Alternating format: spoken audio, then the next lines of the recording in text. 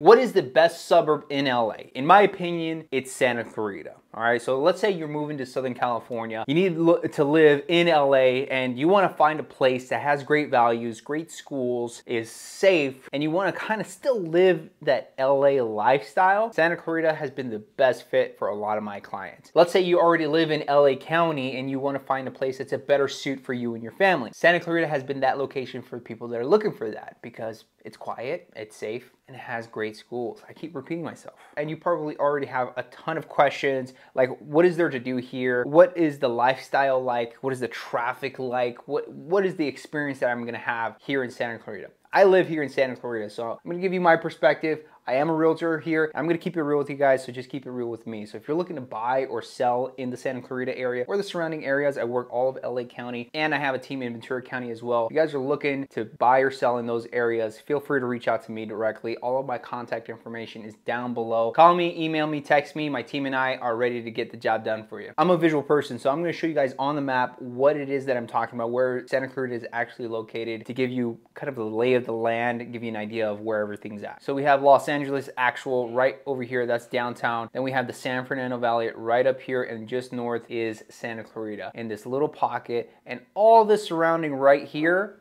these are all mountains. So it's geographically secluded. It's in its own area, its own little pocket, its own little economy. People get this area a little bit confused. Santa Clarita is made up of a couple different neighborhoods. You have Valencia here, you have Saugus all throughout here, Canyon Country all throughout here. You have New Hall here. Stevenson Ranch technically is not part of Santa Clarita, but we all consider it part of Santa Clarita. Then you have Castaic right up here. So that's what makes up Santa Clarita. Like I mentioned before, Santa Clarita is its little pocket, right? And there is room for expansion. That's why a lot of people invest in this area for their own personal homes, because it has the potential of increasing in value. For example, we have 5 Points right over here. I've done a lot of home reviews at the 5 Points recently. And then you have Skyline, is this entire mountainous area right here. Beautiful homes in Canyon Country. It's awesome. It's just that they don't allow people to do too many home tours, but I'm gonna find a way to get you guys some tours very, very soon. So this area right here, over 15,000 acres is being built out. Over 21,000 homes are gonna be built there. So it's gonna be a ton of value added to Valencia. It's gonna be considered Valencia, and you have Six Flags Magic Mountain right there. We have Castaic Lake just north of Santa Clarita. We have Pyramid Lake a little bit further beyond that, Palmdale, Lancaster. If you're military like us, Edwards Air Force Base is right here, a little bit past Rosemond. That's a little bit over an hour drive away from Santa Clarita. Then you have Big Bear Lake right over here. And of course you have the ocean. That's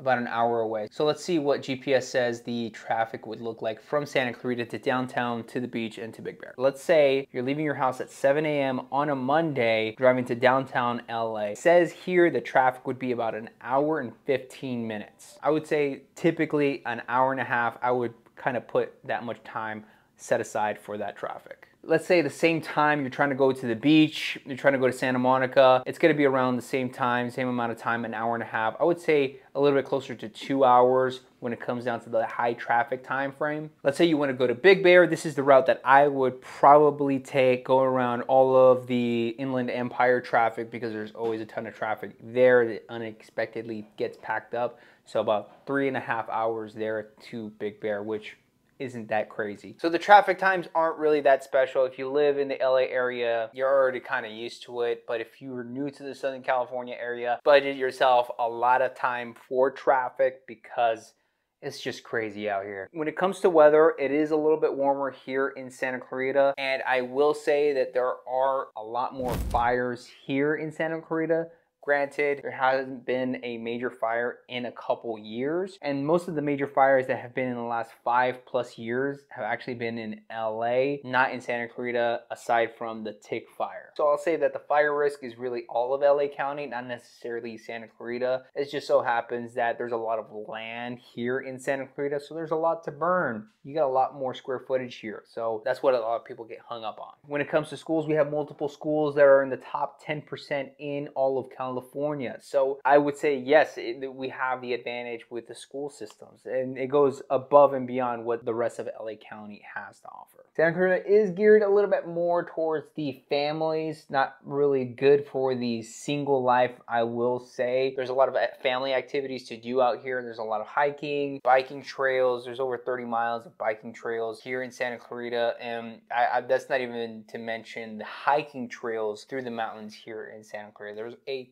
ton of mountains surrounding this area, so there's a lot of hiking trails out here. It's really an active community, and it's really family oriented, and I think that attributes to the safety. Aside from that, there's a lot of first responders, cops, firefighters, EMTs, and there's a lot of prior service military. So there's a lot of veterans out here. With that, a lot of family values. With all of that said, Santa Clarita feels like it's the last true suburb left in LA County. It's sad to say, but a lot of what LA has to offer is congested. It's starting to get more and more congested, a little bit more infested with the homelessness issues that they've been having a lot lately, because we are geographically secluded from the San Fernando Valley and LA. We don't really get that here. The communities here are homeowner first type communities, not renter first type of communities. With that, the congestion is a lot less. With less congestion means less frustration.